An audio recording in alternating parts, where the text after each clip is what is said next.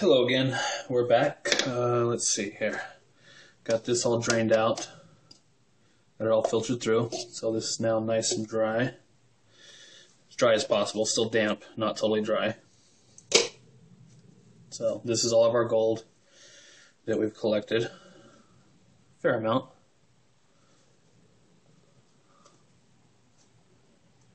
See it all there. A little bit of green stuff in there, but not bad. Not bad overall. Pretty decent amount of gold there. Now, this next part, that's the gold from 3 filters. First that we put in the jar. Then our second filter and our third filter. That's all together. All the gold together is here, which is not bad. Not a bad yield. Now, this next part, you want to wear gloves. We're going to dissolve the gold in a form of aqua regia. We're going to mix muriatic acid and bleach. Wear gloves, safety goggles, mask, if you have preferred. I'm not a pro, just do this as a hobby, but you still need to be careful. When you mix these two chemicals together, you're going to create basically a gas that is very toxic and noxious. So, like I said, always definitely wear gloves. Very corrosive. Like I said, it will dissolve gold. It will dissolve skin and eyeballs and fingers and everything else. So, first thing we want to do is get as much of this into your jar, like so. Just shake it off.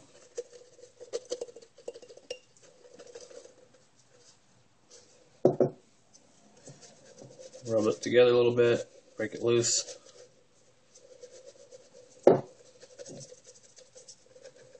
Shake as much off as you can into your jar. Okay? Then what I like to do, just to get every drop possible, I will use muriatic acid to rinse off my filter. This is why you wear gloves, because you're going to be pouring directly onto your fingers. So just like you did with the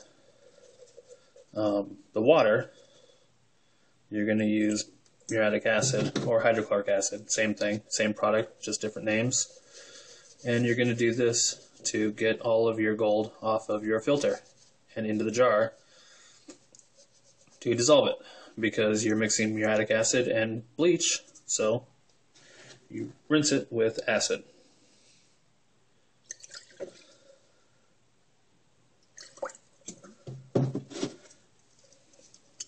There you have it. All the gold is off the filter. And you will smell this, so a little bit more. Then squeeze. Get every drop out of there that you possibly can.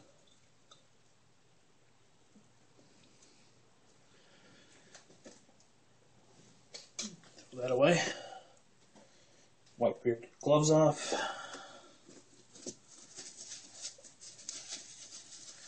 Wipe the jar off. So now you have your gold is in just acid at this point. It will not dissolve in acid alone. Now you don't need a lot of bleach to do this. Very small amount. Your muriatic acid and peroxide is roughly, some people use 2 to 1. I like 3 to 1, 3 parts acid, 1 part peroxide. Your bleach, you want no less than a 5 to 1. You know, just very, very little bit is all you need to start this process. And as soon as you do this, you want to have it covered. It will create a gas and it will get stinky, but it will almost immediately start to dissolve the gold. The bigger pieces will take longer, obviously. So this is the gold that we have from those pieces. I'm going to now put in just a little bit of Clorox bleach. That's it.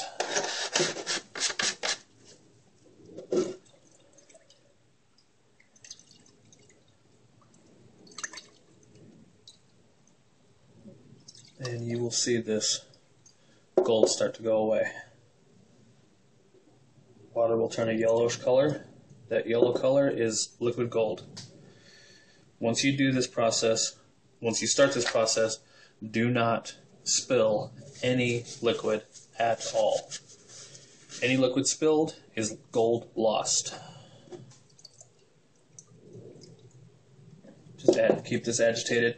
Now this particular chemical mixture does not like heat. You will evaporate the Clorox, the bleach off of the out of the acid. It needs the bleach to react. So heat will cause that to dissipate out of your acid. Reaction will stop, and you will stop dissolving gold. So you want this kept cold. You can do this outside. Cold weather is the best place to do it. Unlike the muriatic acid and hydrogen peroxide loves heat. Reaction is better with more and more heat. This cold.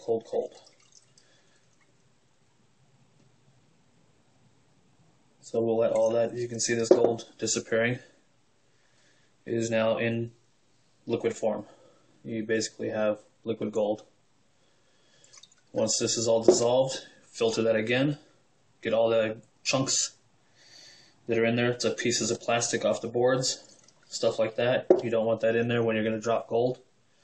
You want this as clean as possible, the cleanest you can get.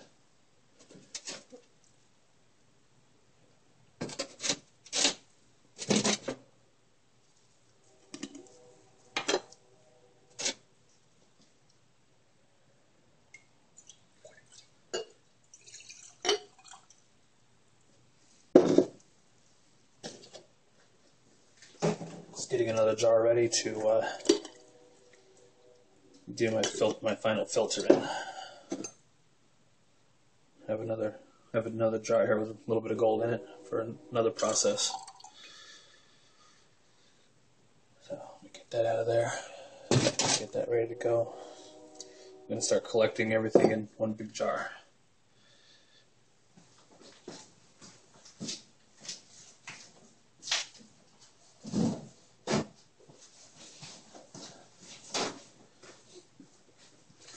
So I've now just went and grabbed some paper towels just to dry this out. You don't want any water in here, as little as possible, but you don't really want any water in there at all.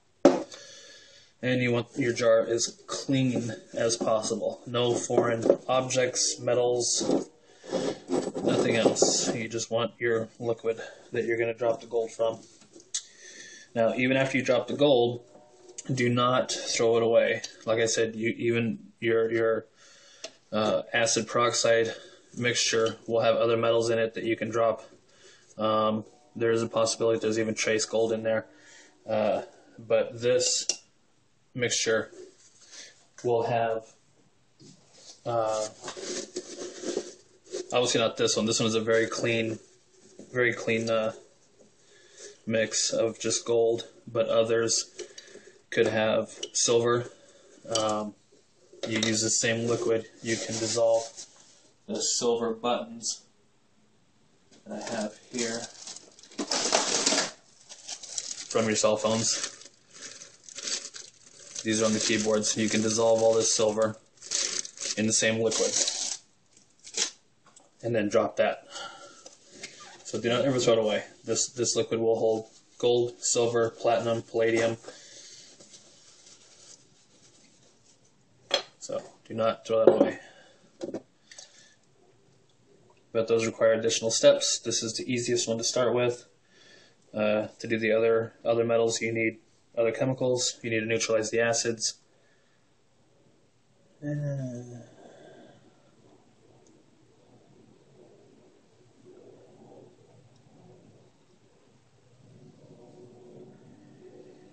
there's still some gold in there on the bottom. So that is not ready to be filtered yet. You can see some gold floating around in there. Bigger pieces have not finished dissolving yet. So we will let that go and come back to it.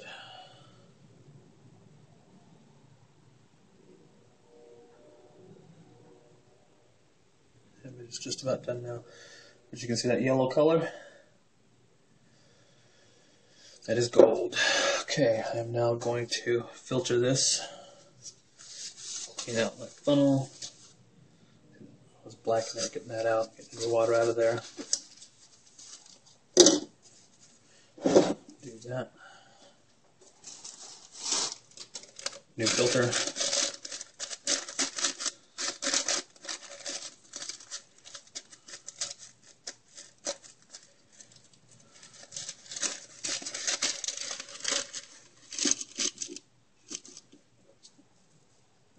And we will filter this out.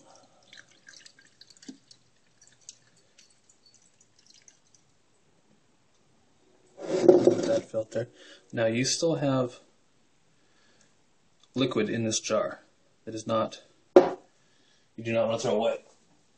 Rinse this out with more bleach.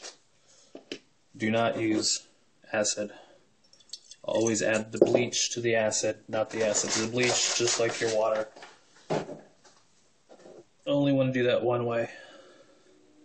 So you can rinse this out and just add this to it. And even your filter. Once this is all drained all the way through, once it is completely drained through, to rinse the actual filter out, use more bleach. Bleach is cheaper than the acid anyway. And the bleach will not affect the gold content. So we'll just let that filter out.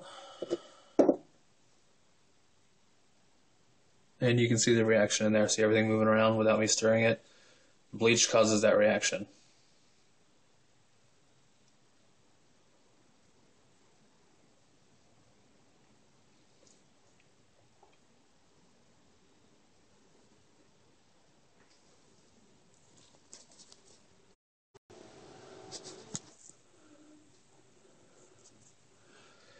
Alright, okay folks, we're back. You can see it's just about done. So I'm going to use a little bit more bleach just to run this out. Oops. Just to rinse any leftovers out of there into my container.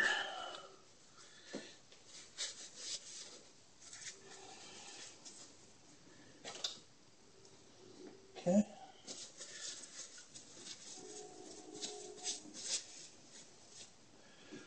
Now, if you just pick the sides up on this just a little bit, you see how quickly that runs out. It's still going through the filter, but it just runs through the filter faster when it's pulled off the sides.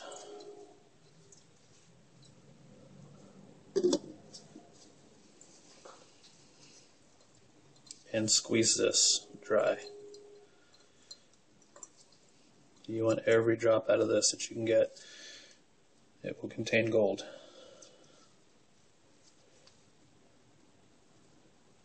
We got that cleaned out. That should be out. And there you have it. Liquid gold. Take this glove off. Move this down here. You can see that yellow color. That is gold. Now this one, I have another one here, same thing. But you can see how that one's kind of greener. This one has other metals in it. This is not a pure dissolved gold. You can see the difference in color. So you can tell this one has some copper in it, some other metals. It's not pure gold. This one is yellow, pure gold. Do not spill a drop.